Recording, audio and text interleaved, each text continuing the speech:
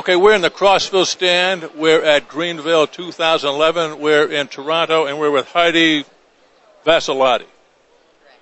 So anybody that watches this knows that that's probably the first time I've ever actually gotten a complicated name pronounced correctly the first time. You got it right the first time. So, son of a gun, and I wasn't hardly anyway.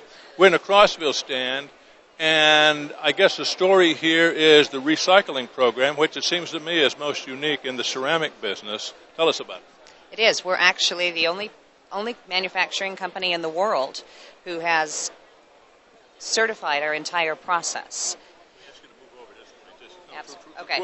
Absolutely. So we started off by simply just having our product lines individually being third-party certified. And then as we've expanded this sustainable movement, we've now moved into certifying the entire process. The great part about that is it allows us to, rather than just to work with an individual line, we can now put recycled content into all of our lines. And we've taken two giant steps forward in doing this. The first one was the introduction of our tile take-back program, where we are, the only manufacturer to actually create the technology that's required to actually break down fired porcelain material.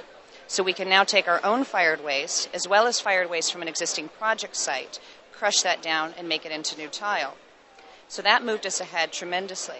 And then we advanced even further when we realized that we could expand that not only to tile products, but we could open it up to other porcelain products, i.e. porcelain fixtures, such as your toilets, your sinks, etc.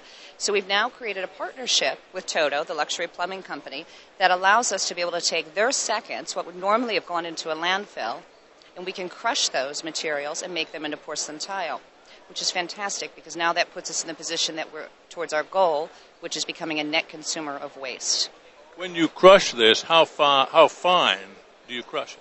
We crush it down to a fine, usable powder. It goes through a couple of states, but in the end, it winds up becoming a fine, usable powder that we integrate in with our other clays. What percentage of this reuse or of this post-industrial product, I guess, ends up in the finished product?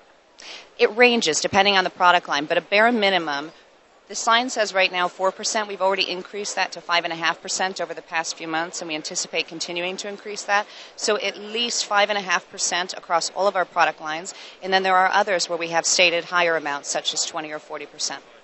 Now, the characteristics of the finished product, does that change at all? No, it doesn't change anything in terms of the integrity of the porcelain itself. What kind of response have you gotten to that here at this show? Oh, it's been tremendous. Absolutely tremendous. It's one thing that the design community and architects alike have asked over and over again, is to open up the selection, the design palette, and the choices that they have. They're being offered with recycled content. And not just recycled content, but certified recycled content.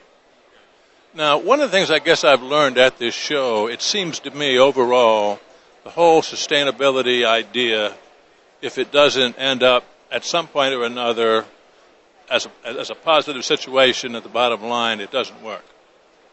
Now, that would mean that you can recover some of this stuff from Toto at a reasonable cost. Is that the case? That is the case. Absolutely. Absolutely. The agreement with Toto allows them to be able to send their seconds to us, which is a great option for them rather than them putting it back into the waste stream. So you just pay the freight for that. Exactly. What do you see down the road? Is there a way to expand this, this idea? I mean, I don't know. I guess a lot of post-consumer ceramic ends up in landfills, but I guess that's not that bad, is it? I mean, it came from the earth and dust to dust and all that. Huh? Well, potentially it's actually quite bad. It's because materials such as porcelain tile or porcelain fixtures, their life cycles can go as high as 100 years. So it is the preference to actually be able to recycle those materials, including post-consumer. So what this has done for us is it allows us to be able to not only take in the existing floors and recycle those, but in theory we can also take used fixtures and recycle those as well. So down the road, do you see the potential for recycling post-consumer product of all types on a large scale?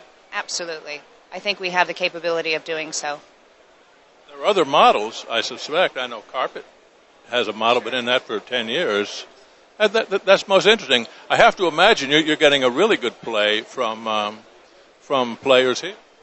Absolutely. As with everything, though, it's a bit of a learning process. And it's also a bit of a grassroots process to tell people that this capability is out there, being that we're the only ones in the entire world who are doing this. It's a matter of being able to put the message out there. Now tell me how the process works. As I see it, the building owner, the property owner, says, we'd really like to do things that are sustainable with this, even if we don't get a LEED certification. He says that to the architect, and then the architect would come to you and say, well, I can have ceramic that has this particular story or another. Is that the way it works, and is that the process that, if it doesn't start here, at least it's furthered here? Mm-hmm. No, you're absolutely right. It's either introduced by the owner and or the architect, but although I have found some very interesting cases where there are demolition practices out there that just naturally are taking materials and sending them to be crushed to be used as aggregate. So it's kind of a holistic movement, if you will. The process can take a few different ways. It could just be owner-driven, where they're asking to say, this is what I would like to have done with it. And then the architect speaks with the manufacturer about their capabilities and can they do this. Or it could be lead-driven. I was just looking at some statistics today that actually said 40% of the materials that go into landfill come from construction waste debris. By being able to take the floors and the fixtures, et cetera, and have those being recycled, that's a huge potential contribution to construction waste management diversion.